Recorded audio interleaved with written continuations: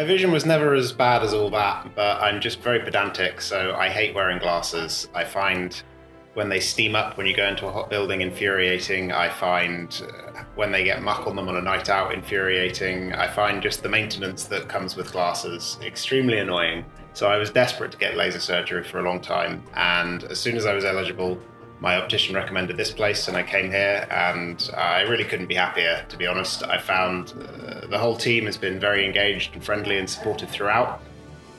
Now, having recovered, my vision is extremely good. I just had my final checkup today, and my vision is extremely good, and I'm extremely happy with it. And I still enjoy just wandering about, like doing my normal walk to work, because I look at a sharp-edged building in the distance and I can see the definition perfectly. So like the novelty hasn't worn off 3 months later. Just when my vision was starting to recover, I was lucky enough to go on holiday to Thailand with my sister for about a week.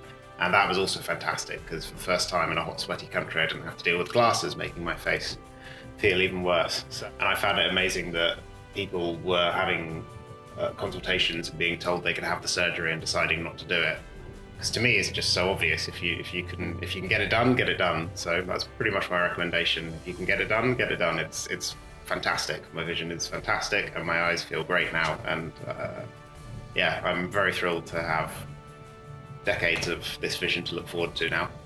So thank you very much, guys. I've appreciated your support and the work you've done.